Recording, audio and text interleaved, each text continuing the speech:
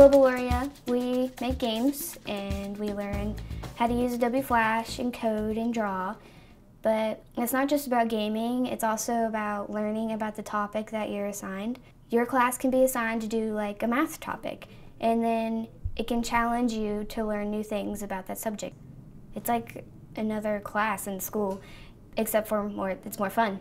My favorite thing about Globaloria is Flash because even though it's kind of challenging, it's actually fun because it's a challenge. That's basically the point. I have Globaloria every day I come to school. It's my second period and we stay in class for about an hour and a half.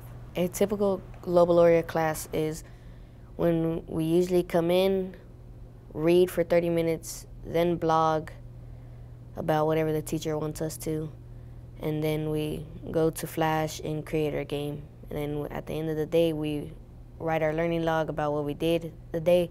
Well, Globaloria, you get to make a game of whatever you want as long as it's educational, and you learn a lot at the same time. You get to use the internet to research better ways to do things. My favorite thing is the animations because they get really interesting. It's really neat what all you can do with all the tools it has in the program.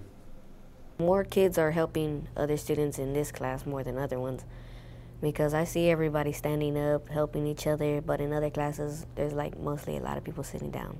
It's more self-motivated. Like in class, you have to sit there and listen to the teachers and stare at them and be boring, but in this class, you get to do it yourself.